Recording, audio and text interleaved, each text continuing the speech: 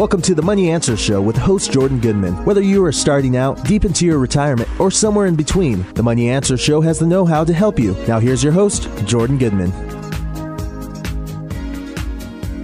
Welcome to the Money Answer Show. This is Jordan Goodman, your host.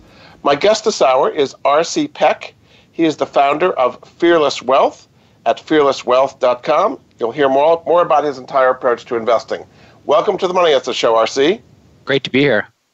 So you have an interesting background in how you created Fearless Wealth. Just give us a brief introduction to your background and how you led to this. Yeah, it is kind of odd. I'm a dyslexic, so I have dyslexia. It was not diagnosed. I didn't know it until probably my 30s. But the way I come at investing is visually, right? I train people and teach people to be able to see what's going on. And because as a kid, it was very hard for me to read, still is today. I only learned afterwards that our brains are really designed to see patterns. But a big part of my background is my dyslexia and how I'm able to train other people to turn on those pattern recognition parts of their brain. Also, too, which I know you know, my parents had their life savings embezzled when I was a teenager. And so that kind of, it made me be a skeptic very early on. Yes, indeed. Yes. Well, part of what you do is NLP, neuro-linguistic programming. That's what it stands for, right? That's right. So just maybe for people who aren't familiar, tell us a little bit about NLP and then how you use that to apply to investing behavior. Yeah, so the easiest way to define NLP is it's the software of the brain, right? So every computer needs software and hardware. The software language of the brain is this NLP, neuro for the brain, linguistic words programming. Words program our brains. So if something's not working in an area of your life, there's probably something with the programming around it. So my specialty and focus is having people kind of get control back over their finances and money. And what I often want to know is what investment words, like how does their brain respond to them? And most people's brains are not designed to respond in a stable, consistent manner. You can think of the two big motivating forces being fear and greed when you come to investing. So how do you help people retrain their mind so that they're not captive to either fear or greed? Before someone ever has fear or greed, they had to hear something, right? They either said it to themselves, someone said it to them, they heard it, they read it, they saw it, but that information gets put into words and then the words create a feeling, whether it's feeling greedy or feeling fearful, right? So most words we're taught to understand and learn. The brain has to figure out what to do. Like the brain doesn't know what risk means. The brain has to take the word dividend and go, well, I guess that means I'll be safe. So I guess I should buy something with a dividend because that means safe. So the brain has to do all of this translating of words to meanings and feelings to try to find a shortcut to go, okay, I want to feel safe. Dividend, I think, is safe. And so that's just one example of where the brain could easily get hijacked, right, of buying something with the word dividend in it, which may not actually be good for that person's money. Yeah. So how do you retrain people? You have an online series of courses at fearlesswealth.com. How do you retrain people's minds using NLP so that they're better investors? Great. So I'll give you one example. The words we use really determine the worlds we live in. So a really simple example is if someone says, I'm just so busy. I'm just so busy. Now, busy can be in any area of your life, right? It doesn't have to just do with finances. But in my training, what I say is you're not allowed to use the word busy because the brain doesn't know busy. And so all I do is have them replace it with the word scared. Right. So if they say to me, I'm just so busy, I can't do the work, or I'm so busy, I can't check my account. Well, that's actually not true. What's really true is they're feeling scared about something, scared to talk to their wife or their spouse or their husband or their boss or someone to have or take a certain action. So if you replace this vague, ambiguous word like busy and you replace it with a feeling word, which I know I've probably just lost half of your audience, by the way, by doing this. Okay. But what happens is if you have a grown person say, I'm scared to check my portfolio. Okay, well, now the brain actually knows what's going on. Great. This person is scared to log into a website. Okay, now I'm not saying it that way to shame them, but it's like at least we're starting to get down to what the problem is, because people are not busy and they never have been.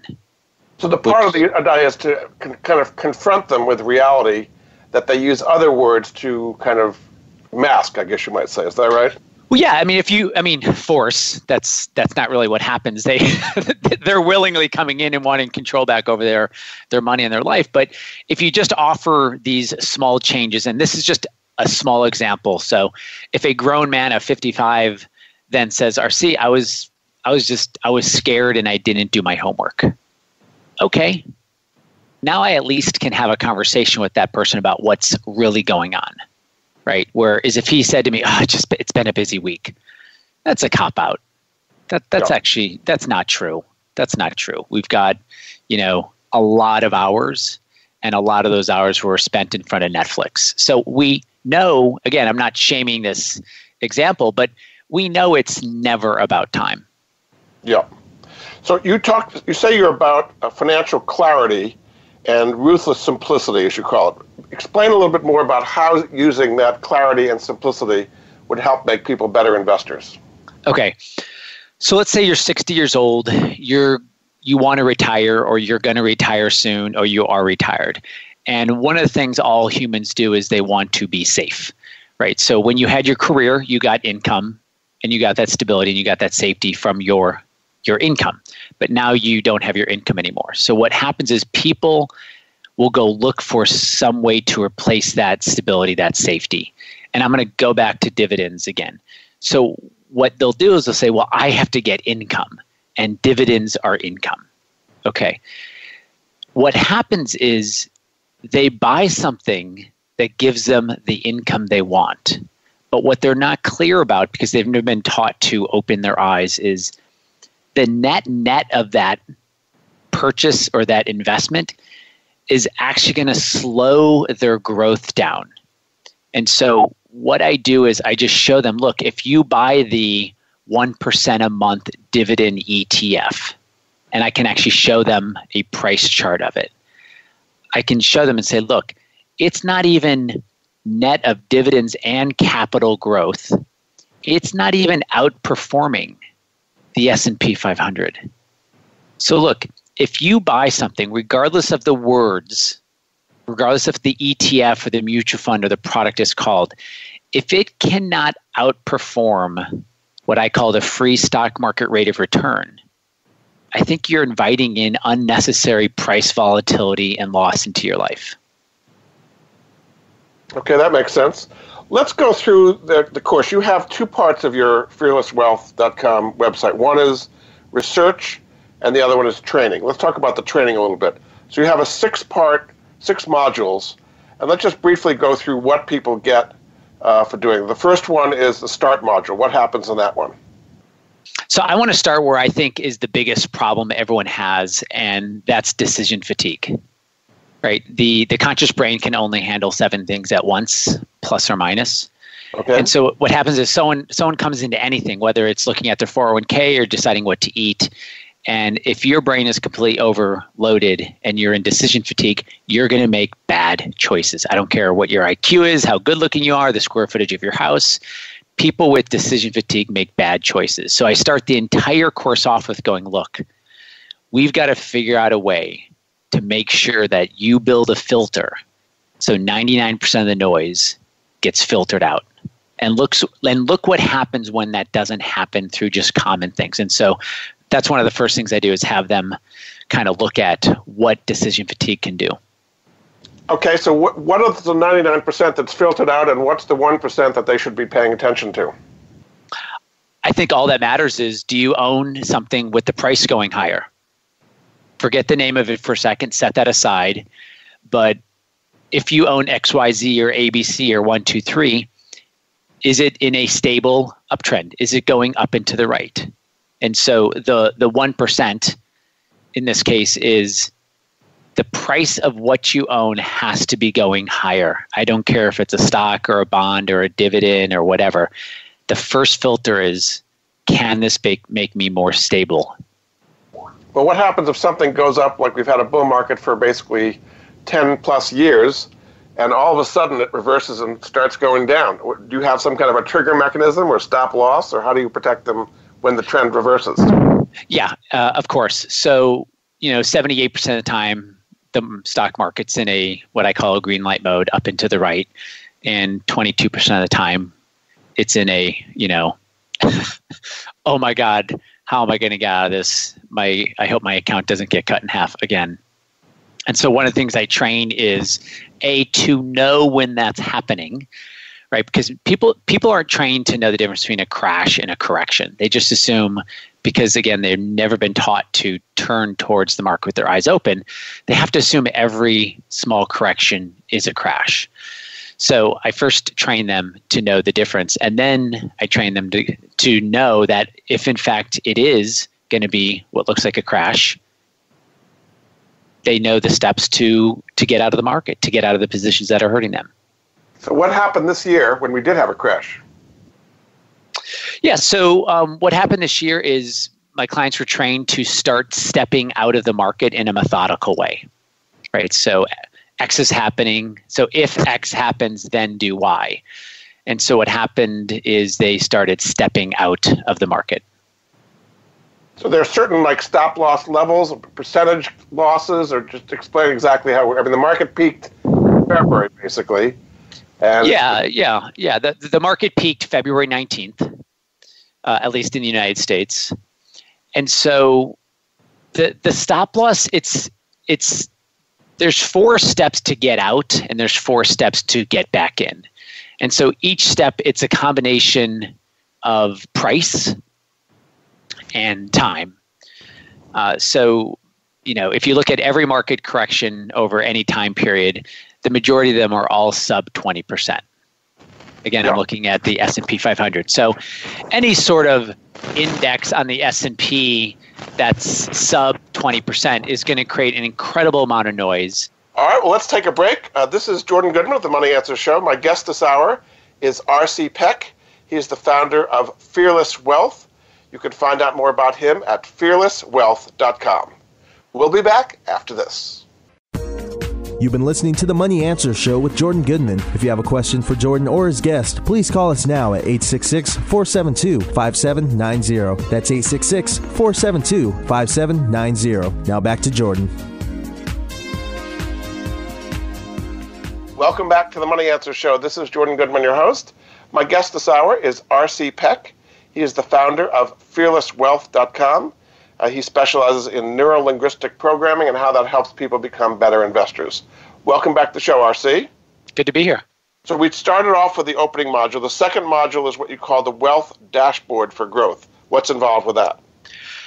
Look, people are taught to disconnect from their money, right? And even if someone uses a website where they can aggregate the information, there's a lot of disconnecting. So I built the Wealth Dashboard about 2 decades ago, so someone could easily connect with their money and know exactly if they're going to be okay or if they are okay.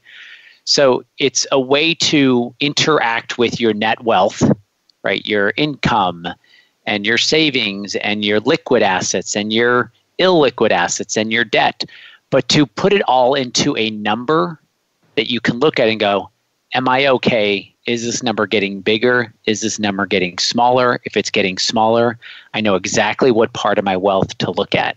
So there's no friction, there's no decision fatigue in looking at your own wealth dashboard.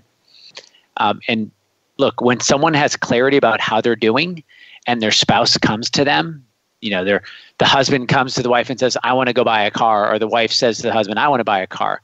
Instead of them debating back and forth, they can literally take this tool and go, all right, so it sounds like you want a car. Let's look at our money and let's see where we can get the money or what that looks like, right? So it's not them against each other. It's saying, okay, well, let's look at our wealth dashboard and see how we pay for that car. So is the data automatically flowing in there from your investment accounts and your bank accounts and your credit cards? How does the data get into the dashboard? Yeah, so there's two ways. It's really important that every month people spend about 10 minutes actually connecting with their money. And there's only one way you can really connect with money that's better than anything else, and that's actually typing in your account balances. And sometimes I get the eye rolls, or, oh, this is silly, I'm not going to be typing in my account balances. But it has never not worked where someone's like, you know what, 10 minutes a month typing in account balances makes me connect to how I am doing. It's that way to connect and go, oh, wait a second. Oh, yeah, I'm okay. Because they're actually doing it, right? They're not just automatically logging into like a mint.com. Now, you can have a mint.com or a personal finance or any sort of software aggregator, but to type the numbers in, and again, everyone's got 10 minutes, so this isn't about time or effort. It's about I'm scared to do it or not. But when someone does that, and just the people that I'm talking about doing this, these are professionals, right, who make six figures, who have marriages and have families and have, friendships. And once they make it a habit of typing those numbers in each month, or maybe even each quarter, the level of calmness in their life of like, no, I'm good. I know exactly what's going on. Right. So if their spouse does come to them, or if their kid comes to them, or whomever, and they say, I want they go, oh, well, if we did that, it'd have to come from this account. Let's just go look at it. But they're not defending anymore. They're fielding questions and not defending. Yeah, much more powerful there. The third section is what you call market strategies. So how do you explain market strategies? Yeah, so this is, every module is the magic, but people seem to love this because this is where I show them how to open their eyes and look at what they own and to set aside the words of what they own, right? Again, I'm going to keep coming back. But by the way, I have no problem with dividends, but that thing darn well better be outperforming the $20 trillion company called USA Inc. So once I show them how to turn their eyes on and use their pattern recognition brain, the amount of certainty and oh my gosh, I'll be okay, the amount of control that comes back into their life, because no one's ever trained them to see their investments, right? And I don't mean that 15-page thing you get from your big box advisor that is confusing as all get out. Yeah. I mean a simple picture that you can look at and go, oh, I'm okay. And that module trains their brain to literally be like, oh, is that going to make me more stable, or is it going to make me more unstable? And you can get to a point where it's really binary, where it's like, yes, it is, or it isn't. And if it's not, you can do something to get more clarity. And the brain loves it. The brain loves seeing things. That's why it takes words and makes pictures out of them. Yeah. The next section is what you call right mind, right action. So what happens in that module? Yeah, so this is the module where if there's any sort of allergy that you have to thinking a little weird or a little woo-woo or a little magical, most people recreate their childhood trauma and drama within their finances. And so this is a module that shows what belief system do you have in order to get the experience you're having with your money, right? What are some things you can tune into, or some questions you can ask to start to position your emotions, I call it placing your emotions, because just because the emotion is happening in your body doesn't mean it's yours, which I know sounds really weird. But this is the module that really has them start to ask these deeper questions like, why do I recreate instability? Or childhood recreation effect. Absolutely, which to a lot of people that sounds very weird. Then the fifth module is a checklist for proper action. What are some of the things on the checklist?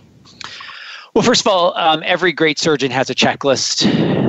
If you want to grow your wealth, you better have a checklist to do it in the right order every time. So the checklist is a way of taking kind of where you are today and saying, if this is happening, then do this, right? So you need a checklist when things are going sideways. And so the checklist keeps you honest, right? It makes sure you act the way you're supposed to behave when you're supposed to behave that way. So one thing, in answering your question, one thing on the checklist is start with a picture.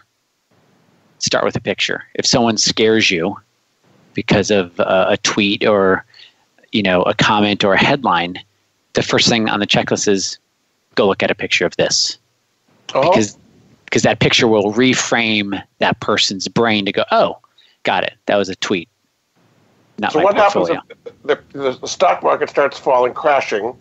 What pictures should they see when that's happening so that they do the right action? Well, they'll actually see the stock market accelerating past a correction and into a crash, right? So they'll visually see it, and on their super straightforward checklist, they'll be like, okay, if it does this, then this is your next step. So it gives very specific, black and white steps on how to start stepping out of the stock market. So selling a portion of your portfolio at certain price levels is what you're saying. Exactly. Yeah. If this happens, then sell X percent. If this happens, sell X percent. And so it's a feedback loop every time. Yeah. Meaning, yeah. Works. Well, yeah. Thank you. Exactly. Or buying. Yeah. And then there's sixth module is why people fail. So what are some of the behaviors that cause people to fail? So, one of the behaviors is it's one thing to start a behavior. It's another to continue it. And I guess the easiest way is with someone's health or with their weight. In many ways, it's easier to lose the weight than to keep it off. Mm-hmm. And so what happens sometimes is you start using something that works and it's working. And you're like, right, this is working. And then it's working, and then you say, well, now that that's worked, I'm going to try something new. I'm going to try something new now because what I'm doing is working. I mean, this is how the brain works, right? Because we want something novel and new and shiny. And so what happens is people get their entire financial life in order to get control back over it. And one of the potential downfalls is, well, now that that worked, now let me try something new with my money. And that's one of those behaviors where it can get you. They should keep doing the old thing that's working, as you're saying. Exactly. So there's a need for novelty? Is that what you're saying that kind of leads people astray? Humans have a deep desire for something new. Okay, very good. All righty. And then you have a whole other department in Fearless Wealth, which is called research. What are some things that they'll see in research? Yeah, so research is training is where I teach them to fish. Research is where I give them fish. So one of the things they would see in research is a model portfolio, and they'd be able to see whether the market's in green light mode or red light mode. And if it's in green light mode, where are the strongest parts of the market? And if it's in red light mode, where are the strongest parts of the market? And so it's a very kind of quick, high level, what mode is the market in and where is the stability? So there's always going to be something green and always going to be something red. Is that right? Money always goes to stability. So the answer is yes. Now, maybe the thing that's stable is cash. Mm-hmm. Right? And It might not be gold. Right? People are sold on the idea that it has to be something, and it doesn't. I can tell you from studying every stock market crash in this country going back 120 years, money has always flowed into, or investments have always flowed into cash when people get scared. It's the one consistent of every market crash. Yeah. So it's the preserving of your money as opposed to earning a return on it today that's important. Yeah, and first of all, it's a default, right? When you sell a position, whether it's a bond or a stock or a commodity, like the default is cash. And I actually train people to think of cash as an investment, so they're never stuck, quote unquote, setting their money aside for 9 years. Yeah. Right. Well, I'm not invested. My money's set aside. It's like there's no such thing as setting your money aside. It's always invested at all times. Yeah. Very good. Okay, we're going to take another break. This is Jordan Goodman of the Money Answer Show. My guest this hour is RC Peck. He is the founder of Fearless Wealth. You can find out more about his program we were just discussing at fearlesswealth.com. We'll be back after this. You've been listening to the Money Answer Show with Jordan Goodman. If you have a question for Jordan or his guest, please call us now at 866-472-5790. That's 866-472-5790. Now back to Jordan. Welcome back to the Money Answer Show. This is Jordan Goodman, your host. My guest this hour is RC Peck. He is the founder of fearlesswealth.com. He's an expert in neuro-linguistic programming and how that helps people become better investors. Welcome back to the show, RC. Thanks. Let's talk about the current situation. What is green and what is red? Is there a yellow, by the way? It's only green or red? Yeah, I mean, there actually are, because one of the things I train is you have to learn how to step out. And the human brain doesn't do stepping out. The human brain does either you're killed by the thing in the grass with big teeth or you survive. So the brain's designed to just in case run. So the way that shows up in investing is what happens is people go all in, all out. The problem is when you go all out, you have no idea how to get back in. So yes, there is a yellow and an orange. Okay. So in general, what assets are green and what assets are red these days? Cash is king right now. This is true with every market turmoil going back, at least in this country, 150 years. If in doubt, keep it in cash. People stop looking for making 1% or making whatever. When things get unstable, when they are concerned about their future, people hold money in their local currency. Yeah. And that's what's going on. What's interesting is most people will have been told that bonds are safe. Well, what's going on with this particular crisis that we're in, not all bonds behave the same. And so what people are seeing is their corporate investment grade bonds, so these are the safest corporate bonds, are absolutely cracking or have cracked, and they need the backing of the government. And the government's actually said, okay, we're going to help out the investment grade bond market. But I doubt the government's going to buy defaulted bonds in the investment grade world. So in answering your question, investment grade bonds are in trouble. Municipal bonds are in trouble. The one type of bond that is not is U.S. Treasuries, right? Basically, the Fed's like, guys, we're going to defend our own bond. And so when you look at all the different types of bonds, inflation-protected bonds, municipal bonds, corporate bonds, junk bonds, treasury bonds, they're not all created equally. And it's actually been the Treasury, the federal bonds, no one calls them federal bonds, but the Treasuries, the 10 years plus, that have been the safest and the most stable. The irony of that is this is at a time when the federal government is dramatically imploding its deficits and spending $2 trillion here, and the Federal Reserve is expanding its balance sheet by trillions of dollars. Normally, you'd think that would be very inflationary and the worst possible thing for bonds. So how does that work? Yeah, so isn't this interesting? Literally, the Fed cannot print money fast enough. Like back in 2008, they're like, okay, we'll do $1 trillion here. We're going to do 85 billion a month for they would kind of pace it out and be like, and then would be like, okay, it's only going to be $1 trillion, and then Bernanke would do another $1 trillion, and then Bernanke would do another $1 trillion. Today, there's no numbers. It's just like, yep, it's open. We're open for whoever needs it. Whoever, we're going to just print, and the market's okay with this. Isn't that the definition of inflation? Well, it depends. How do you define inflation, right? Because commodities are deflating, and commodities have been deflating since 2011. So corn is near its cheapest ever. So is sugar. So is coffee. So is oil. So are the grains.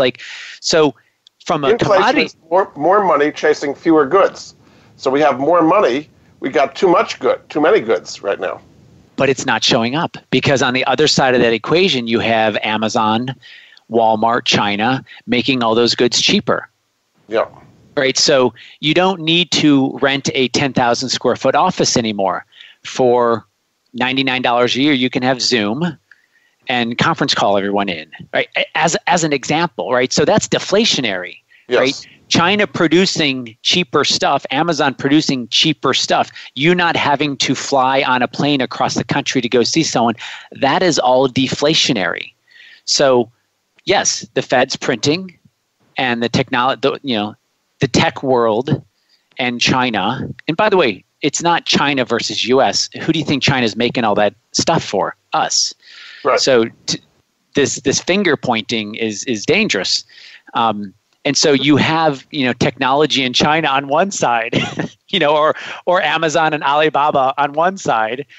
And on the other side, you have Fed printing. And guess what? Technology's winning. Yeah. So in the battle between deflation and inflation, the deflationary forces are so strong that despite pretty much unlimited printing of money, that's the stronger force.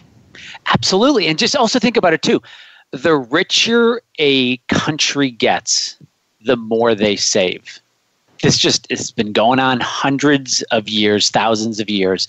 The richer a country, the more likelihood of deflation. Because what do the rich do?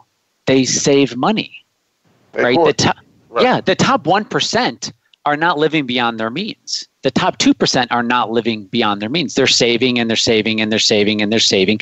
They can only buy so many Model X's or Model S's. Like they're going to get one, maybe two, but the richer a country gets, the more deflation takes hold. And I guess there's a demographic aspect of this as well, because as the population gets older, it wants to save more and spend less. It doesn't need stuff. It's already got what it needs. Exactly. The kids are out or they're done with college. So that huge inflationary thing. Really what they're left with, baby boomers, people over the age of, let's say, 60, it's healthcare. And it's only healthcare. And if they got Medicare or Medicaid, that's been tampered down. So again, if you have 78 million baby boomers, they're not out spending money on $10,000 Disney cruises. Right. I mean, maybe some of them are, but that's a deflationary pressure. So if the overall trend is deflationary, despite unlimited Fed money printing and huge deficits on the federal government part, what does well in deflation and what does not do well in deflation? Maybe taking the 30s as an example. Well, yeah, I mean, what does well today?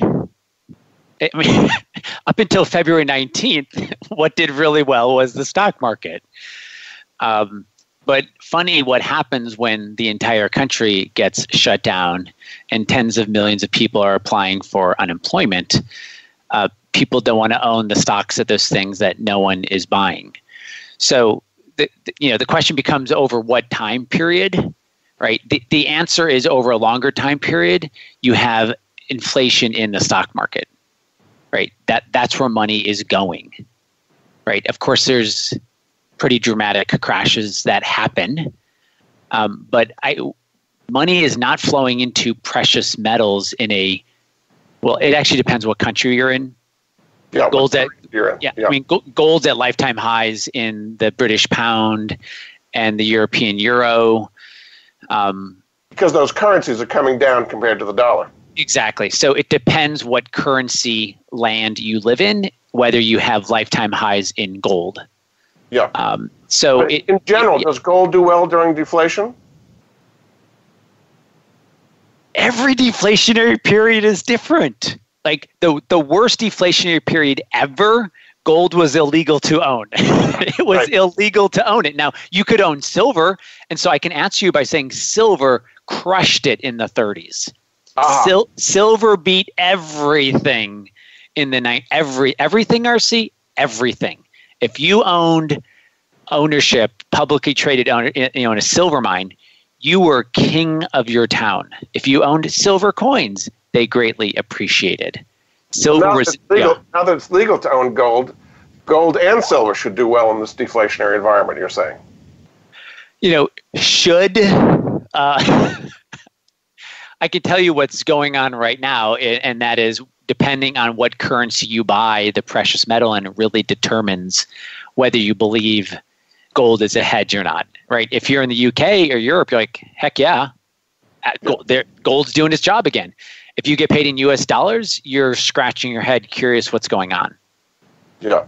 So the two big assets that you think should do well during deflation are cash and precious metals. Stocks would get hurt and bonds would get hurt, particularly those with higher risk levels. So even on the Treasury level, do you think we could go to negative interest rates in the United States as it's happened in Europe and Japan and other places? I think it's 100% likely. I think we're going to see a 0% on the 10, and I think we're going to see it drop to a negative. Japan is the third largest economy by size on the planet, and they're actually slightly positive maybe right now, but they've been negative for a while. Germany, which is the engine of Europe's the largest economic bloc on the planet. The German 10-year is yielding negative, is a negative yield already. So what is that telling you? What is a negative yield telling you what the market's, you say listen to the market, what is the market saying when it has a negative yield on long-term treasuries? The demand for, I got to be safe. I got to be safe, Jordan. I got to be safe. Okay, look, I'll give you $100, but give me back $99.50. So it's telling us the demand for safety is just, is bullish, right? Who buys a negative yielding 10-year? The answer is someone who's super scared and they've just got to make sure the money is there when they get back, right? Yeah. No one buys it for investment purposes so they can buy the speedboat. They're doing it because they are scared. So it's about the preservation of assets. It's a classic safety haven. Absolutely. You get no return at all. Yes. Absolutely. Very good. We're going to take another break. This is Jordan Goodman of the Money Answer Show. My guest this hour is RC Peck. He is the founder of Fearless Wealth. You can find out more about him at fearlesswealth.com. We'll be back after this. You've been listening to the Money Answer Show with Jordan Goodman. If you have a question for Jordan or his guest, please call us now at 866-472-5790. That's 866-472-5790. Now back to Jordan. Welcome back to the Money Answer Show. This is Jordan Goodman, your host. My guest this hour is RC Peck. He's the founder of Fearless Wealth. You can find out more at his website, fearlesswealth.com. Welcome back to the show, RC. Thanks. Good to be here.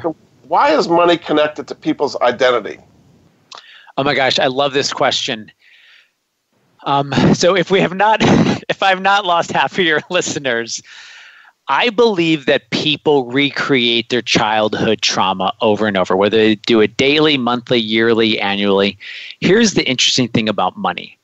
It's the fastest way to recreate an unconscious trauma.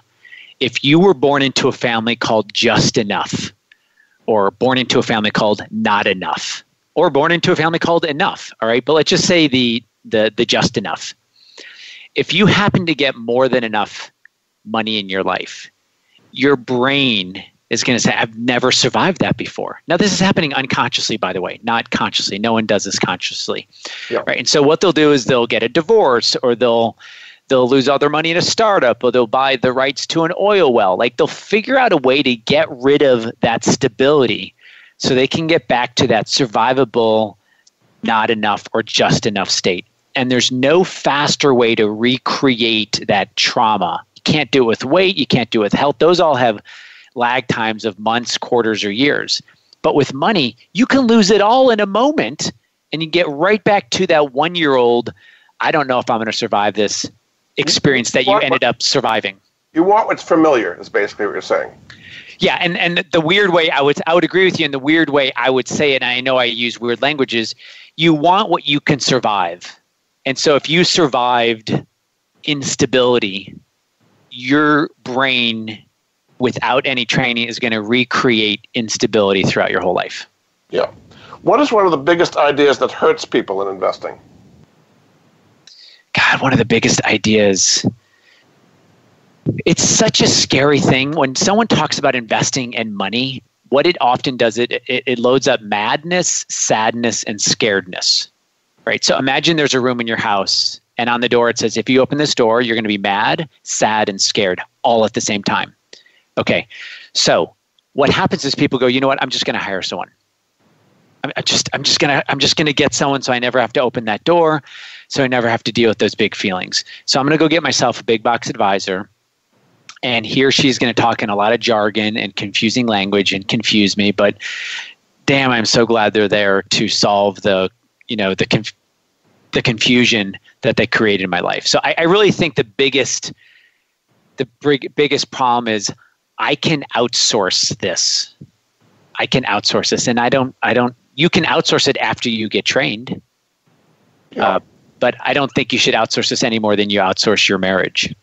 It doesn't usually work when people outsource it.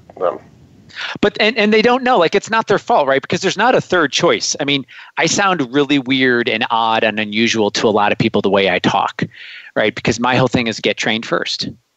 And then be like, great, now that you're trained, you can decide. I mean, use any other metaphor you want.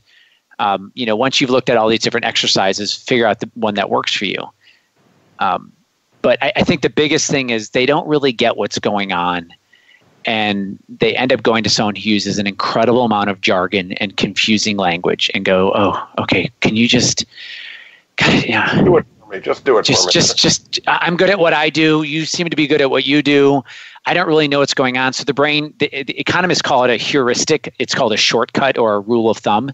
And so one of the shortcuts in the world of investing is, I have no idea what to do, so I'm going to have to go with this thing called I trust and like you. And that's what people do. Yeah. You're saying, though, that you think people can invest at a world-class level, but they often don't think it's possible. How can you give them a reason to say it is possible to invest at a world-class level on their own, not hiring an advisor? I mean, I run this experiment every time someone does the training, even if they're skeptical. Here's something, as you say, imagine you're at the beach and your back is to the ocean and you're at a beach that has waves and your eyes are closed, but you can hear the waves. And maybe you can even feel them if they crash big enough. So think about that person's experience with their eyes closed back to the water. Okay. And I don't care how much they make or how good looking their spouse is or the square footage of their house. That's going to be a very scary, unsettling experience for them. Okay. All I do in my training is turn them around, have them open their eyes and look at the water. And when they do that, now the water is a metaphor for the stock market. And when they do that, they go, oh my God, I'm okay. It's not that scary. It's the fear of it that makes people... well, I mean, because we've all done it. We've all been at a beach where our legs have been taken out by a wave that we didn't see because we're chasing our kid or whatever. Like, it now creates stress in your system. Your adrenal glands are just on overdrive. Your amygdala is freaked out over every sound of crash, right? Yeah. And so it really is seeing it as believing it, where I know I'm using the metaphor, but where I turn them around, show them exactly how to look at a price chart, get rid of all the garbage on a price chart, and just show them, look, if you avoid the bad stuff, I call them the Humpty Dumpty investments. If you avoid the Humpty Dumpty investments, even if they sound amazing, if you avoid those, literally like 99% of your problems go away because all you're left with is the stable ones. Yeah. Now, one thing people often should do, you say, is invest in their own company instead of investing in stocks. How should they make the decision of investing in effect themselves versus the stock market? Yeah, so I work with a lot of entrepreneurs, and that often comes up, well, if I just buy more Facebook ads and I get X return on Facebook, then isn't that a better investment? And it's not an either or, right? It's a yes and. I don't know anyone who would not love the choice to not have to work, right? So that doesn't mean you don't want to work. That doesn't mean you don't like your job. But who wouldn't want the choice to not have to work if they didn't have to, regardless of their age? And so by doing both, of course, invest in your company and, of course, invest in your future. The invest in your future is the got to figure out the money thing, because there's going to be a point in time where maybe you want to take 6 months off. Right? Maybe you want to change direction of your company. Maybe you just want to stop working for a while and be a grandfather or a grandmother or a father. Or, do you know what I'm saying? Like, yeah. It's the choice to say, you know what? not this month, not this quarter, not this year. And that's what people want. People want the choice. And if they've only ever put money into make more money, like the income part of their life, they can't stop working. Yeah. So we have about 2 minutes left. Why don't you kind of summarize what a difference it would make in people's lives to follow everything we've talked about and what you have at fearlesswealth.com? The way it shows up the most is probably in people's sleep and people knowing they're going to be okay. And so I think maybe one of the questions is, if people want control back over their money or their finances or their investing, it's going to come through opening your eyes or turning on your pattern recognition part of your brain towards your money. It's already there. You've just been taught to turn it off. Yeah.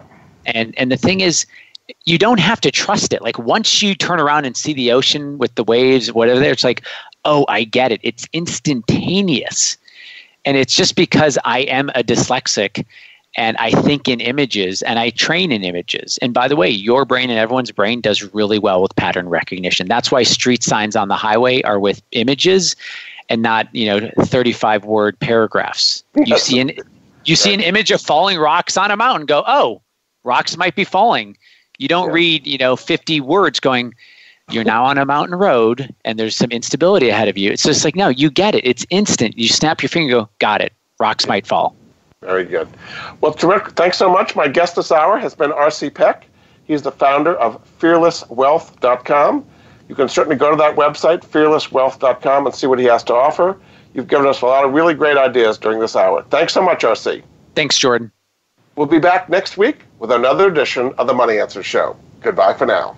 Thank you for joining Jordan Goodman and The Money Answer Show. If you have a question for Jordan, please visit his website at www.moneyanswers.com. And be sure to tune in every Monday at 12 p.m. Pacific Standard Time right here on Voice America Business. See you next week.